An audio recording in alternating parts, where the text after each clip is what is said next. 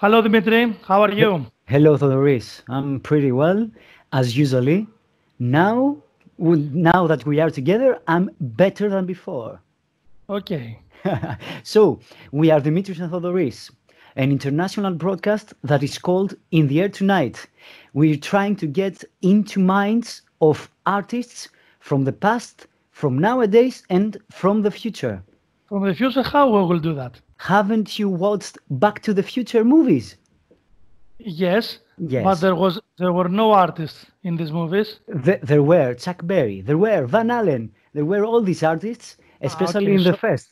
yeah, okay. I Yes. I thought you meant doing some roles, Okay, not another plagiarism for our podcast.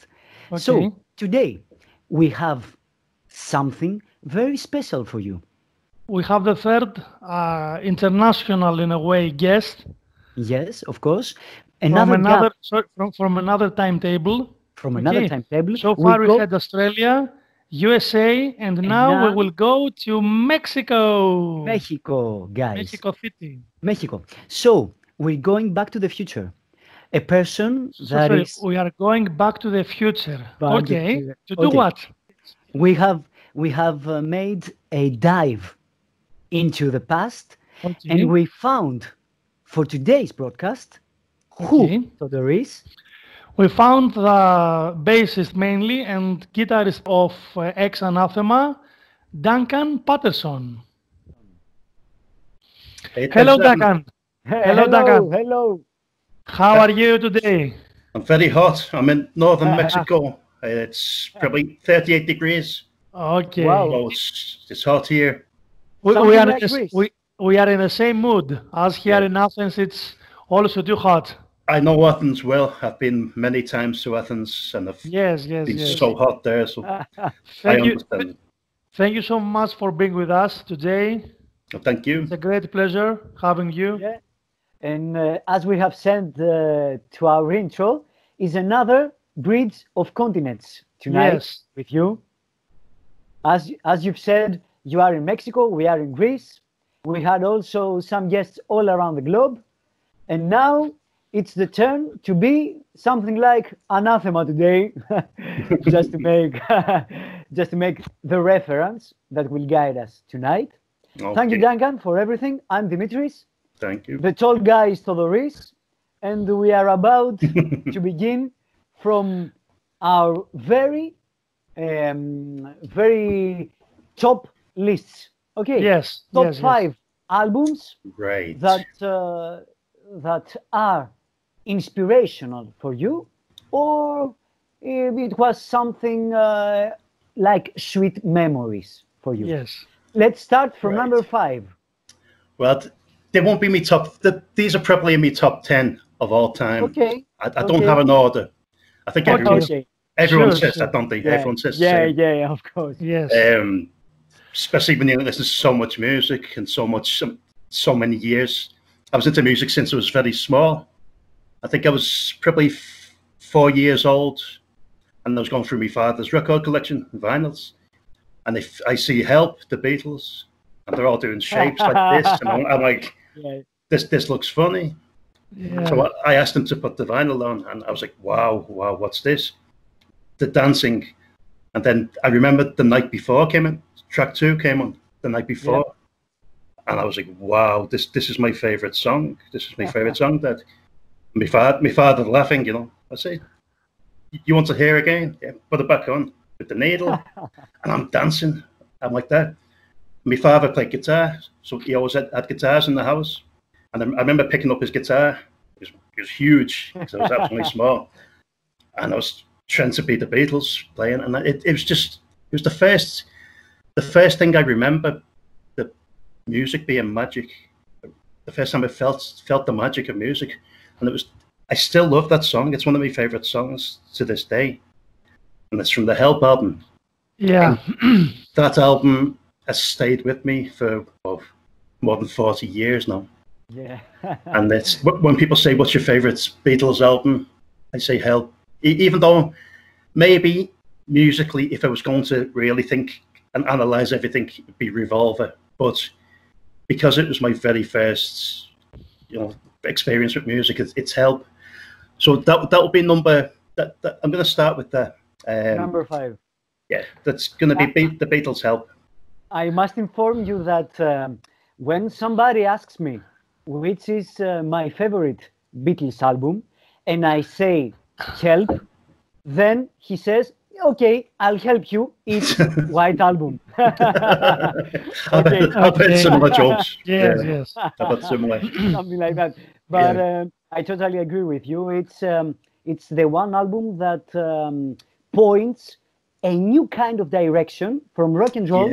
Yeah, definitely. To something more serious. Something else. Yes. Yeah. But I like when I analyze it now from an adult point of view. I'm a big fan.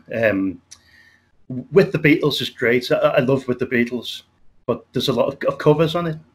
Yeah. Help has one cover version, I think, the Ringo song. They were serious songwriters then. They were serious. They'd had number ones and they were superstars already. But yeah, it was. That's when they meant business. I think that was the real start. Yes. Okay, let's go to number 4. Number 4. Oof, right. Well, I'm going to go with Celtic Frost, Into the Pandemonium. Wow. Okay. Very nice album. That's a huge influence on me. For sure. It's the gothic influence on it, the symphonic influence, and usually I hate symphonic metal. I don't like it, just because it's so cliche the way it's done. Okay. But Into the Pandemonium, there's no cliches on the album. There's especially for the time. If somebody made that album now, people say, "Oh, it's black metal. It's this." But at that time, there was no reference. There's nobody doing anything like that. There's influences from Christian Death. There's hip hop influences. There's the thrash influence, the main thrash thing. Nobody done anything. It was a huge risk for them, and I know the record company didn't like it at the time, and the record company didn't. That time. They didn't back them, and they didn't put them with the producer that understood the music. So, despite all of those facts, the obstacles, it's an amazing record, and I wonder if that helped it become such a good record. If it was they wanted Rick Rubin, I think, to produce it. I think that was the original choice, but the record company wouldn't pay the money because they had no faith in the project. Maybe it wouldn't have been as good if they had it easy. It was a struggle. It's a brilliant album. It's so innovative, original, especially for the time. Yeah, of course. What about the band? Do you like the band in general? Celtic Frost. Because my favorite heavy metal band. Because they are pioneers in a way. Because indeed, by the time this album came out, it was a very nice piece of art for me. Yeah, it's pure art. Yeah, it's different. For sure. Yeah. It is. And we have the word Celtic that is so close to Duncan. Yeah, that's sure. That's it. For sure. Yeah, okay. So when I was young, I remember going first to the artwork, like Morbid Tales and stuff. I'd seen the word. I was like, wow, I need to listen to this band. Before I knew anything about thrash or anything, I loved the band name. I loved all the artwork and everything. And then when I listened to it, it's boom! What the fuck is this? Great. They're my favorite metal band of all time. Okay, nice to hear that. When we have in our minds, what kind of music did you play then? When Into the Pandemonium was released? Yes, it was something completely different. Yeah. It was completely different. I probably first heard that in 1988. So I was just discovering heavy music at the time. I may have had the electric guitar, but I first started playing acoustic guitar. My father's acoustic guitar, so I used to play like medieval music, something like that. Yeah. And I knew some Beatles songs, Pink Floyd, "Wish You Were Here," stuff like that. Yeah. So that was probably what I was playing when I was like 13 years old. So I was not a musician yet. Too soft for Celtic Frost. Yeah. They have the soft moments as well. Yeah, Yes. of course. Okay, let's go to number 3. Okay, this I've been going through in my head. I didn't know I could put a million Pink Floyd albums, a million Beatles albums, Roger Waters, and everything. But just the things that I wanted to direct influence on me, really influence on me, on my music and in my life. And there's an album called Immortal Memory by Lisa Gerrard from Decadence, and an Irish composer called Patrick Cassidy. And it's like a soundtrack kind of music, but there's something. I found it in a record shop in Ireland, and it was a bargain. It was like €3 at the time. Wow. I thought, I'll buy this. You know, it's the price of one beer, less than one beer. So I thought, yeah, okay. And I got it home, and I listened to that every day for maybe 2 years. Every morning when I woke up, I'd put that on.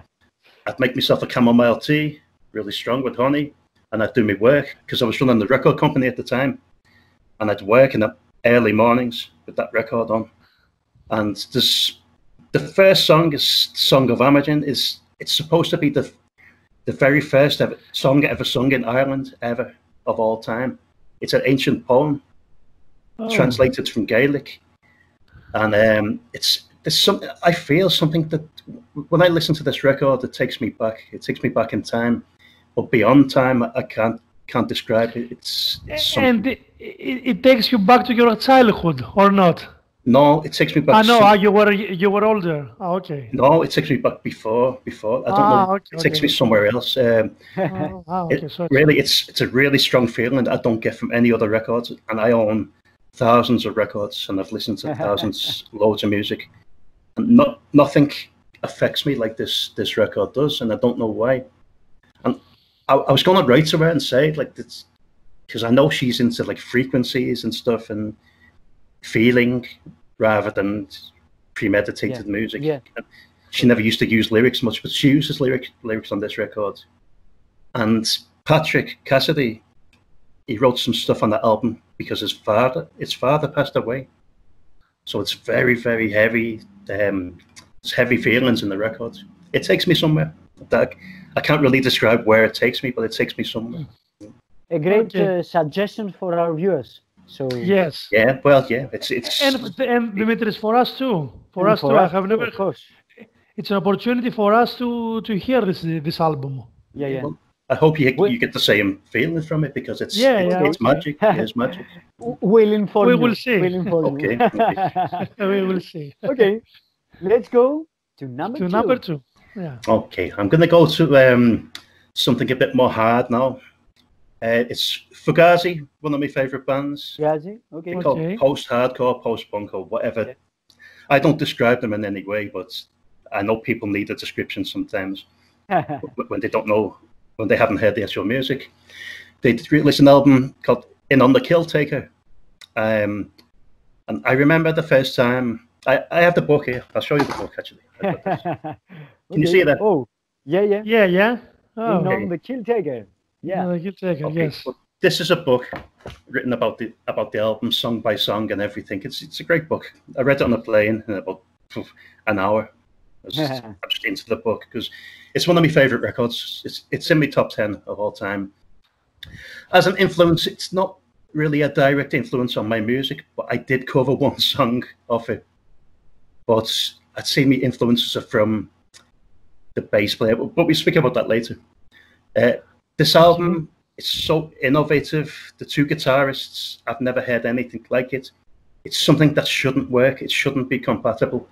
They have like a rhythm section, reggae influenced, hardcore influenced, and then these two guitarists with one's really, really tight and the other is stretchy and noisy and loose, and it just works. There's something about this, and again, it's very original records, and it had a big impact on me. Okay. Let's go to number one. Yes. Okay. Well, this isn't my favorite album of all time, but it's in my top 10. It's Nick Cave and the Bad Seeds, The Boatman's Call. It's a very laid back, very not quiet. Well, there's no really noisy parts in it. It doesn't go up tempo. It's relaxed. It's sad. It's about a breakup, a heavy breakup. It's piano and the bass lines in it, very hypnotic bass lines. The production is amazing on it. His lyrics is something else. Everything in it, the violin, the orchestration, the feeling of it. And I think to those who are very familiar with Nick Cave's music, I think it's their favorite. I believe it's an album that most of the listeners like most. It should be. I think it should. Yeah. I'm not so sure, but yes, maybe. It's Yes. very poetic. It's very poetic. Yeah, the lyrics are something. The whole thing, the whole package, and when you understand and the artist in general is that kind of an artist. It's a very nice artist. Straight to the point. Sure. It's very simple, really, and there's no complications. Straight to the point. There's a good gospel influence in there. It's just piano and vocals. Yeah, emotional, very, yeah. So that's number one in this. Okay. So let's go. Let's go to section number 2 in a way. Okay. As you play the bass and the guitar too, we would like to share with us some bass players or some guitar players that you like or you have been influenced. You can do whatever you want. A combination of both instruments. I'll go with both. I was going to put mandolin in there, but I'd have a list too long, so maybe stick guitar and bass. Okay. Okay. Well, first, I'll go with the Fugazi bass player, Joe Lally.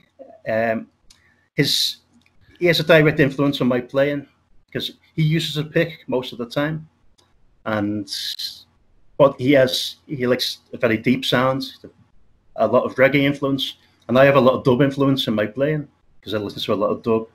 I don't really have a heavy metal influence in my playing. I did when I was in the early days of Anathema, when we were playing kind of Iron Maidenish kind of thing, but it's not my natural style. My natural style is deep, very deep bass. And Joe from Fugazi is a big influence in that way because he reminds me of me. And it's simple, but when the dynamics need to be there, he knows how to do it. It's technical. He doesn't show off. He doesn't overplay. And I don't like doing that as a bass player. I don't like doing runs and stuff. It's just for the sake of musicianship. I put the whole song as the most important thing, all the components of the song.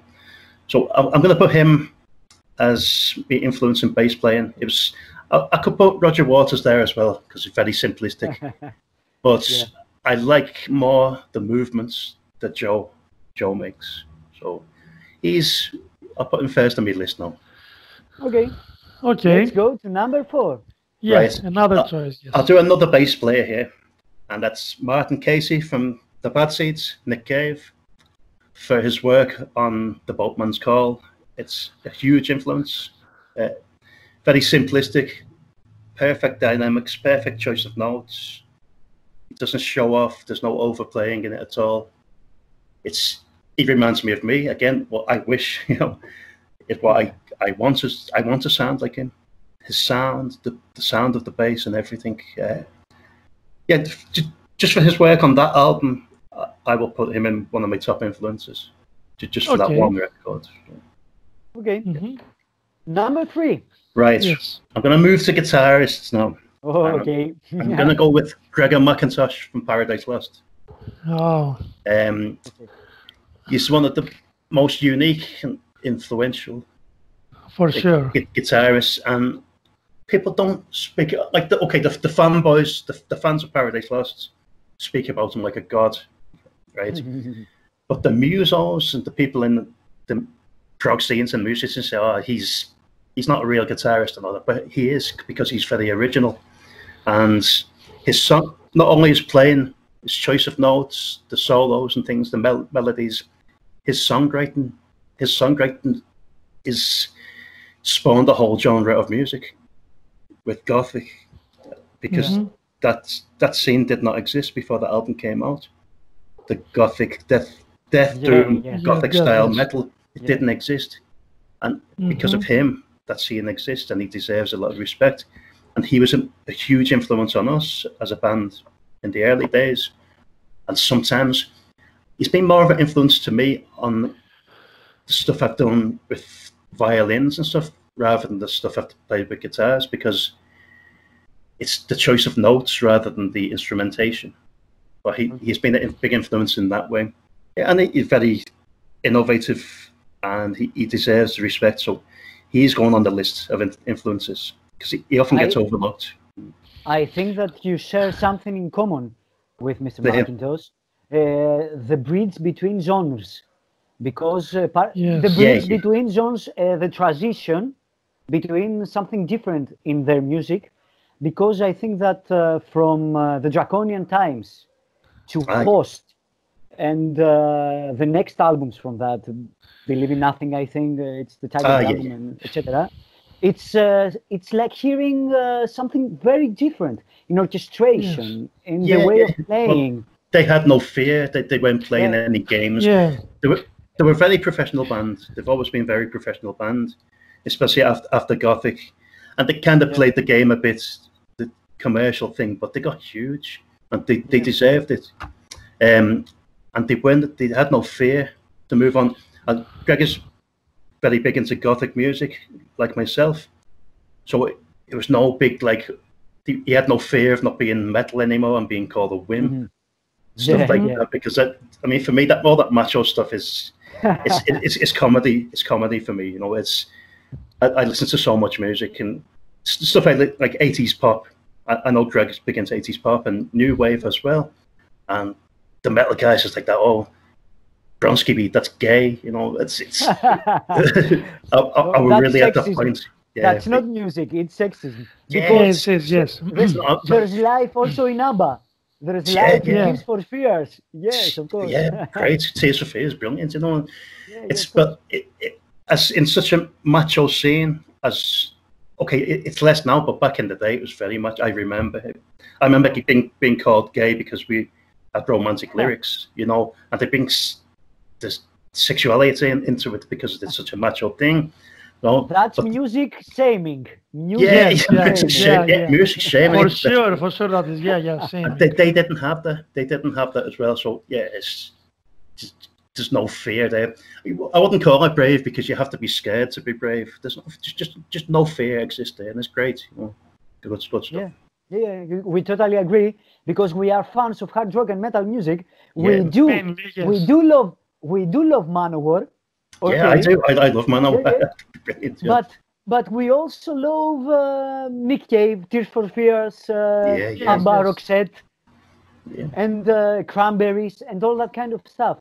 Because music is all about hearing. And Duncan, music has no boundaries. Exactly. If music is good, it has to be heard from everybody. Yep. Of course. There we go. Everybody. Yeah. Okay. So we are, Dimitri, option 3. We are at, okay, so we've lost it. No, it's option 3. Option 3. We'll go for 3. Yeah. Right, no, I've done 3 already. Oh. I think Joe Lally, Martin from the the Bad Seeds. The McIntosh. Sure. Yes.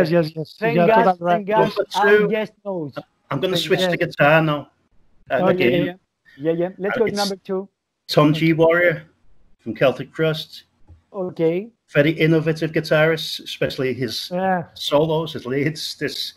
It reminds me of Christian Death in parts, but as a songwriter, his guitar sound is something else. Nobody sounds. I'd love a guitar sound like his, but I can't write that type of riffs.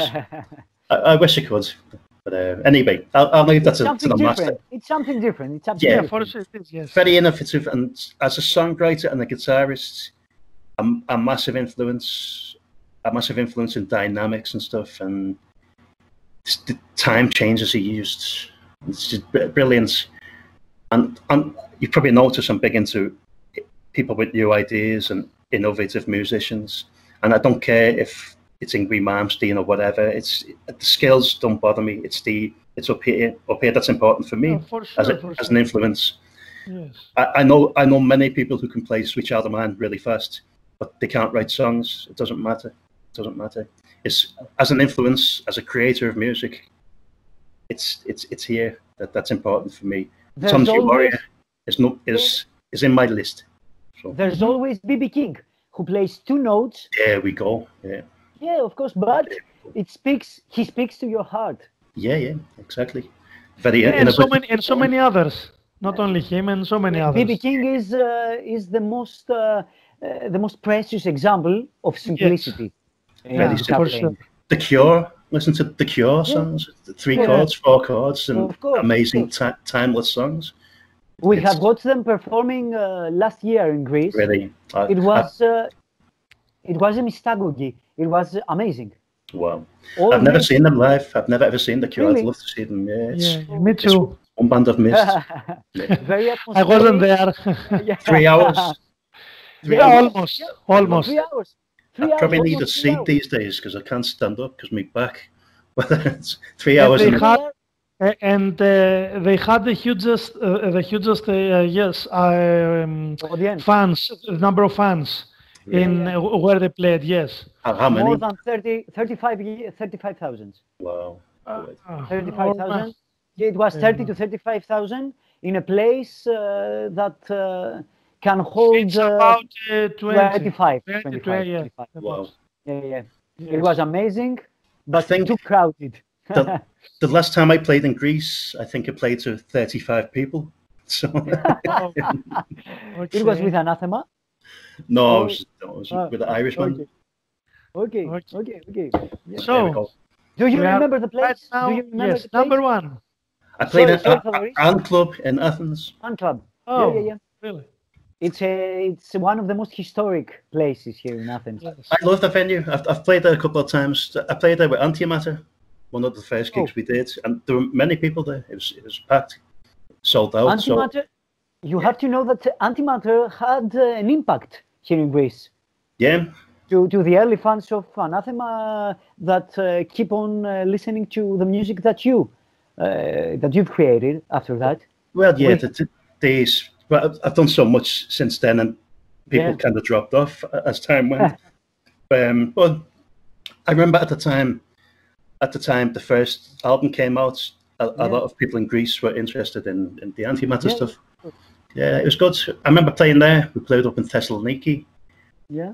We played at Granio or somewhere, a student place, and we played on the university steps. Okay. And I think the ticket price was like €2, and we had free food for everyone. That was great. Really great time. Yeah. It's my style of. I don't like the corporate, the commercial stuff. I prefer stuff like that. It was good. Yeah. Great time. It was a great time. It's nice to have great memories of our country. Well, yeah, I spent a lot of time in Greece, so I know I have many friends still there. I don't see them often now because I'm in Mexico, but I have good memories from there. Let's exchange tequila to Uzo. Well, I don't drink. I don't drink anymore. So back in the day, I drank a lot of tequila in Greece. And Uzo in Mexico. Yeah. Those in Mexico. Yes. I drink water here and electrolyte drinks now. I don't drink alcohol anymore. Okay. Yeah. That's good for you. Yeah, it's very good for me. Great, man. Okay, let's go to number 1 of instrumentalists. Right, I'm gonna go with Syd Barrett. Syd Barrett. As a composer and as a guitarist, because he's one of my favorite guitarists. People, if you mention Pink Floyd and guitars, everybody goes to Gilmour. Everyone goes straight to Gilmour. But Gilmour couldn't play like Syd Barrett. Nobody can play. Nobody could play like Syd Barrett. Nobody sane could play. Nobody can. Nobody could. Nobody could say. He was very, very original. Again, let's put that in there. Innovative, and even like I remember the backwards solos on the solo albums. And I've read everything about Pink Floyd, every book you can imagine. And the people working with him said he didn't have to sit and work out the notes. He knew how the songs went backwards, and he knew how it was going to sound when they put the reels back, play forwards again. And he was connected with the music a bit like Jimi Hendrix. Maybe it was the acid thing that made them senses really strong. I don't know, but they felt the music different than normal human beings. And Sid had this connection with the music, and his guitar playing is something else. He's a massive influence, Sid Barrett, a huge influence as well. I've done some stuff on keyboards, on the antimatter stuff. That was it was like a cross between Sid Barrett and Slayer, the choice of notes he used. But I'll put Sid there. Sid's going in number one. He deserves his place. Very interesting choice for number one. Very, very interesting choice. Yes. He used to play music in shapes. I think that you could see things when you hear Sid Barrett playing. The early Pink Floyd albums are so influential to not to prog music, but to other kinds of music, ambient, electronica. It's totally all these acid things that Sid Barrett used to dive in, make the music, make the music be in shapes. That's why Roger Waters was the mirror of that, and he held it, Pink Floyd, to another dimension, which has a bridge with Sid Barrett, and that's why Piper at the Gates of Dawn had that kind of impact.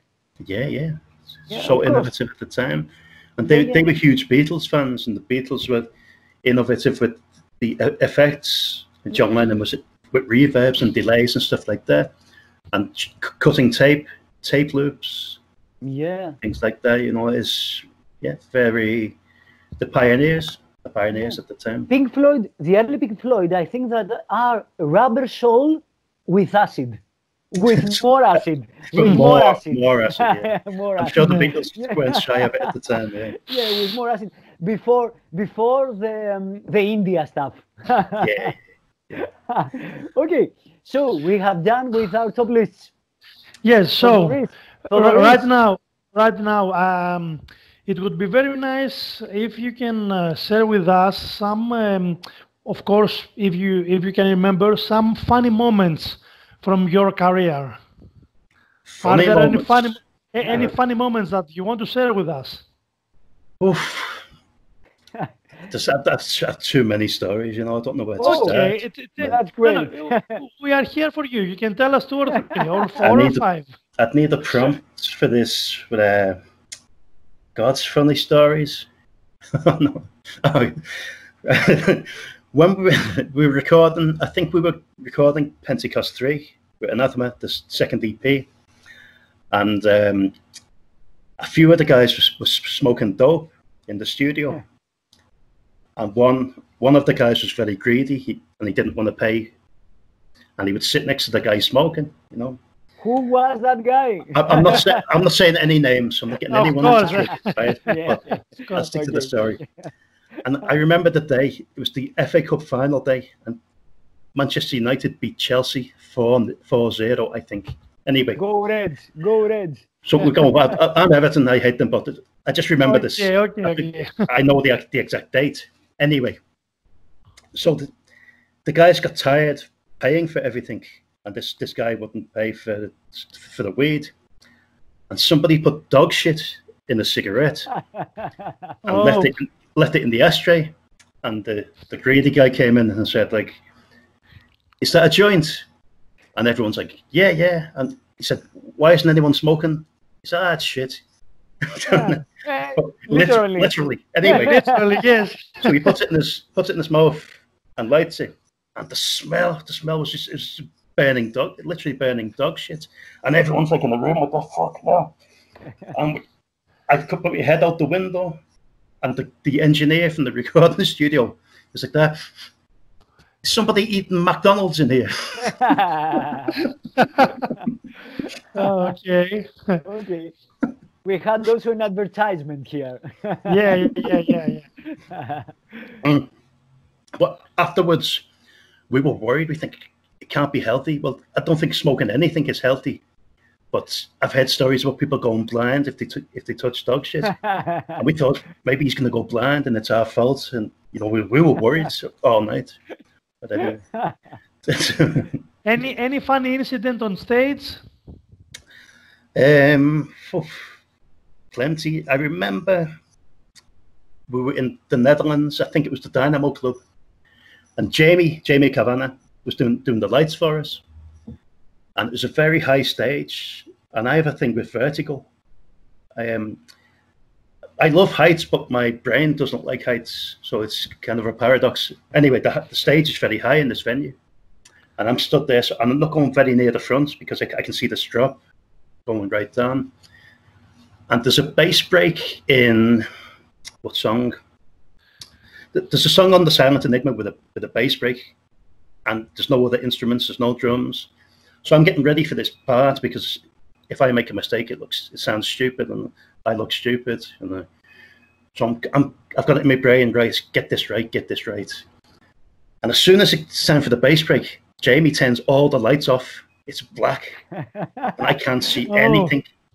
And in a split second, I'm worried about falling off the stage because it's so high. And I'm thinking, shit, which notes do I can't see the notes on the fretboard. My legs started to move like that, and I was going, but nobody could see me because it was pitch black. Well, yeah, it's pitch black. I was shaking. I was like, oh my god, you fucking bastard! But I managed to play it right, and then the drums kicked in, the lights came on, and I thought, and I was just staring at Jamie for the next 3 songs. Like, don't ever fucking do that again. Oh god, terrible. You don't have this in video. If I did, I wouldn't pass you the link. Okay. Duncan, have you ever visited Greece? Have I what? Visited Greece? Many times. Yeah. Okay. I believe that due to vertigo, you haven't been in Santorini. No, never been. I've heard good stories from my friends from England. Yeah. It's one of the best islands we have, and for sure, sometime you can go there if you want. But okay, I'd love to go back to Greece, but it's difficult enough to go back to England these days. So maybe in the future, maybe just put my feet up, relax. But if I go to another country now, I want to go somewhere cold because it's hot here. So I'd rather go to Scotland or somewhere, But I miss Greece. I had some great times. I got some great memories from Greece. We miss you too. Man. Duncan, as we talk about Greece, in the past you have participated in 2 Greek bands. I played with a band called Web. Yes. Web. And I played on their album. And I played live with them in Antclub. I think it was Antclub. My question is, are you familiar right now with the Greek scene? Are you, or it was just a participation in their album? I'm not familiar with any scene at the moment, and I haven't been for a long time. Any specific scene? I remember when I used to go to Athens, I used to always meet up with Sakis from Rotten Christ. He's a good friend. Yes.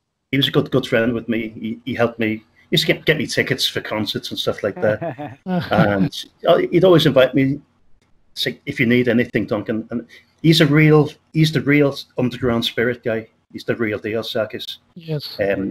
He's told me many stories, and I have a lot of respect for him. But I don't know much of the Greek scene apart from them, really. And my friends from the bands, from like Web, I was playing with them, and I hung out with the guitarists. I used to stay in his house when I stayed in Athens. So, but I don't know much else about the Greek bands. Okay, we are good. Yes, okay. I have to ask you something now from the early days. Okay, I'm a big fan of Anathema's music, and the first albums, the EPs, and also after the transition. I think that you are the most important link to this transition.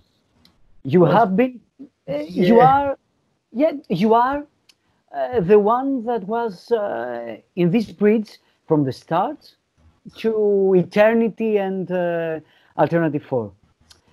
Well, yeah. What happened was yeah. just before Eternity, after the Silent Enigma, like Danny was the main songwriter on everything up until then, and I didn't write much on the Silent Enigma. I wrote, I think, three tracks on the Silent Enigma, and then I just had this energy for writing music, but my style is very gothic, and beforehand it being really heavy, the metal stuff with harmonies and stuff, and we were looking to go in to progress even more, go in a different direction, to do something, and I had these ideas, and I just for Eternity, it came so quickly. Yeah. The three Eternity parts, Far Away, all the stuff, and I look back now and see the lyrics, and I'm not very proud of them.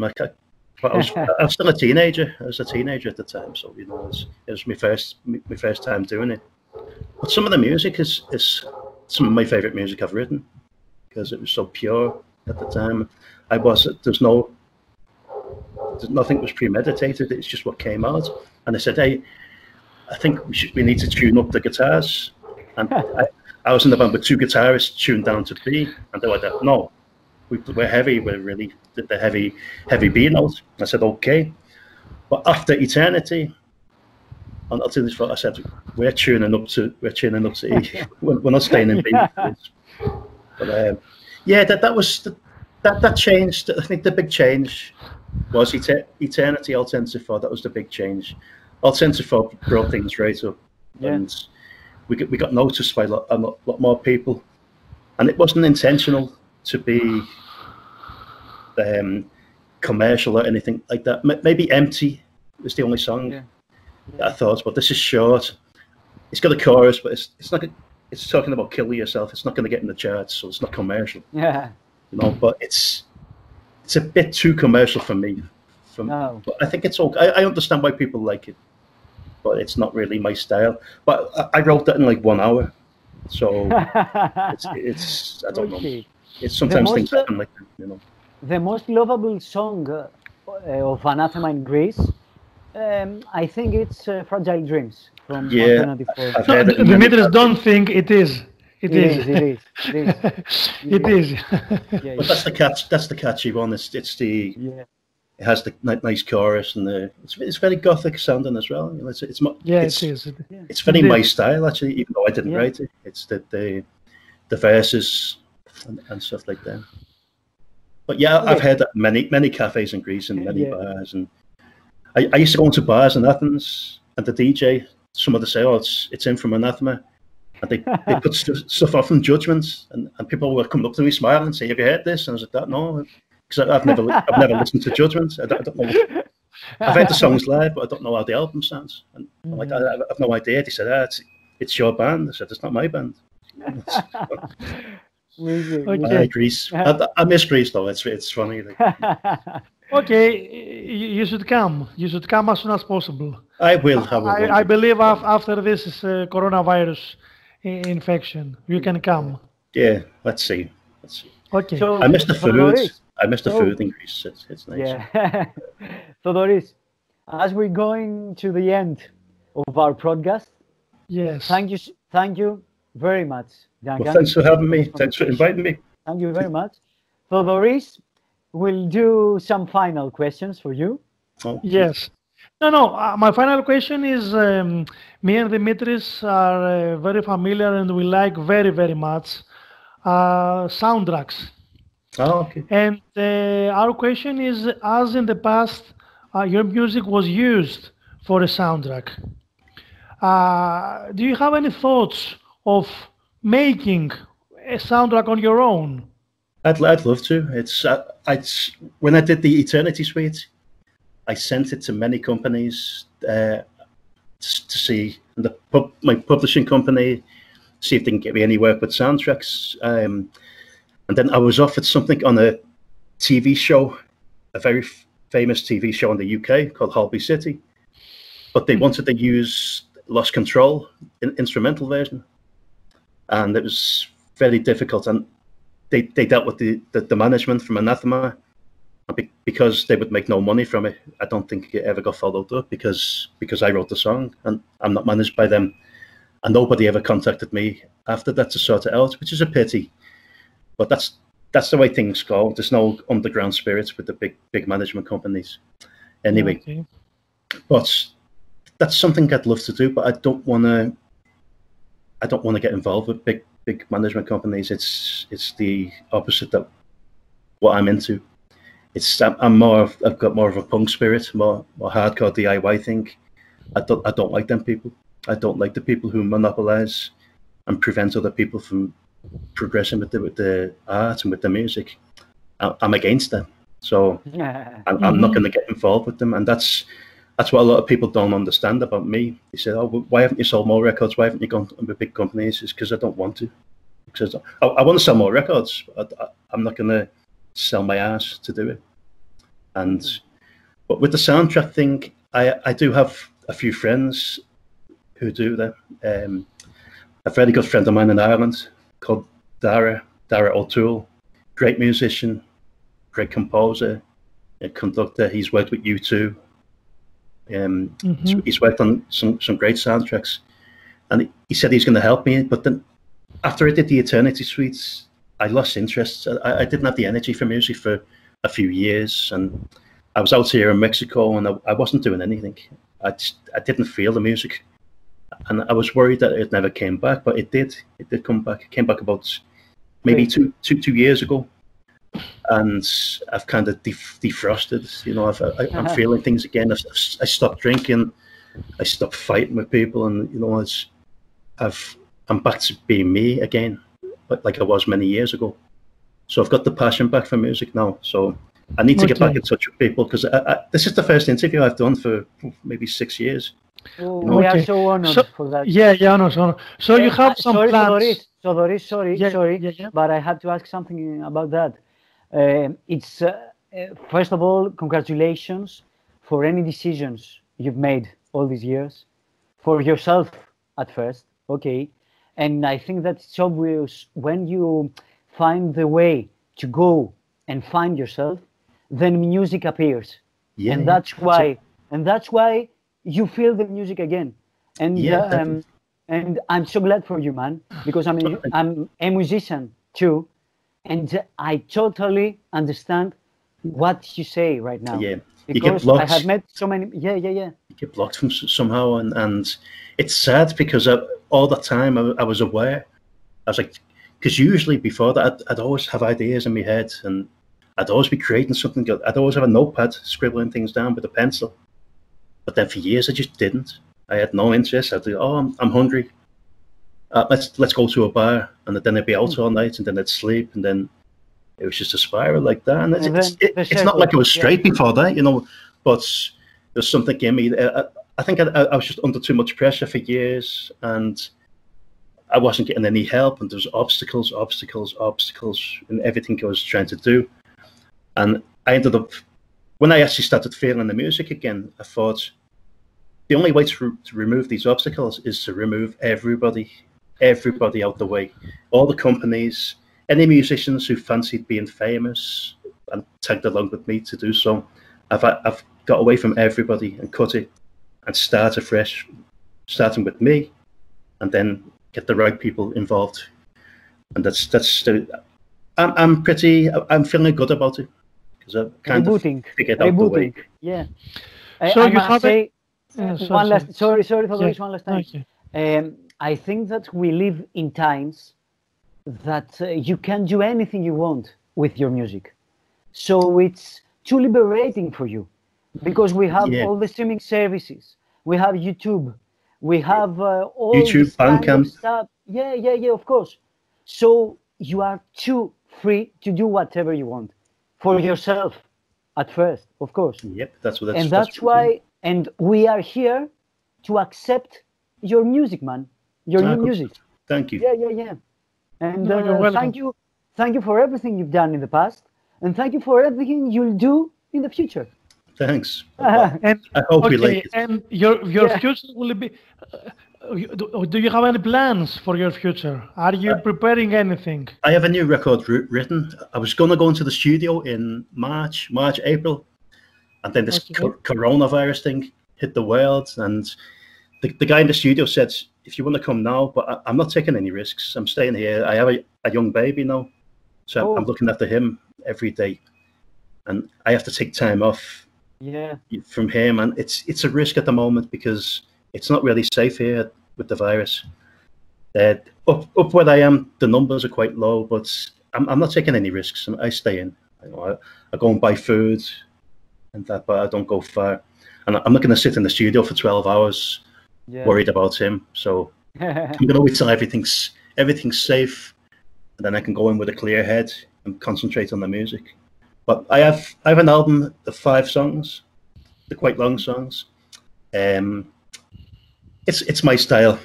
Piano in there. There's acoustics. There's not much electric guitar in this. But I have another project with Darren White, the original singer from Anathema. Cool. And we're going to do a 7-inch together, two or 3 songs, and it's more underground. It's heavy. There's a lot of punk influence in there, punk and gothic influence in there. So we're getting that together at the moment. But again, we need the world to become a bit more normal before we can start working. I'm looking forward. Sorry, really sorry. Okay, I'm okay. Really sorry. I'm looking forward to have this 7-inch vinyl in my collection. So am I. It's my favorite format. It's my favorite format of records. I love 7-inch. Yeah. Okay. Yeah. So, Duncan, thank you for everything, man. Well, thank you for having me. Thanks for inviting me and giving me coverage, because thank you so much. You know, it was a great pleasure. We are big fans, and we were big fans, and now we are bigger. Okay. Oh, that's great. Nice one. Thank you. Take it easy. We hope to see you soon back in Greece, man. Me too. I'll come and see you one day. Bye. Bye. Bye. So, Dimitris, that was Duncan Patterson. I think he's a very interesting artist. Not only interesting, but his life, his career, and his potential for the future. Yes, especially the potential, yes. Yeah. It's very interesting because we found somebody that is not at the front row of today's music industry. And I think, according to his words, he doesn't want so much to be in the front row. Of course. And that's an answer why we have lost him for almost 2 decades. But that's our first show for an artist. Sorry, we haven't lost him. No, he was there. Okay, we have lost him from the front row that he could easily be in. Yes. Of course. Okay. So Duncan told us about Anathema, told us about his next projects after Anathema, and he's told us about his personal life and his personal interests. And we have finally an answer. What happens to a person that is almost totally successful in what he's doing, but he's taking a different path to the solidarity. And Duncan is a perfect example for that kind of musicians that chose this path of being. Indeed. And what I liked from him was the fact that he's so open-minded in his musical interests. Of course. He has done so many things. His top 5, both top 5s were so interesting. A very similar conversation to the one we've made with artists that have chosen a path outside of music industry nowadays. But as we've listened to Duncan, there is a future to his music, and that's what made us very kind, very keen to what's happening in his mind. Indeed. So. Yeah. That was for today. That was for tonight. Thank you so much for watching us. Thank you. It was another episode of In the Air Tonight. Okay. It was with Duncan Patterson and you and me. on Doris and Yeah. Dimitris. See you Yeah. next time. Please Okay. subscribe here and find all the previous videos to watch them. Bye Bye bye. bye. Good night. Bye Night. bye.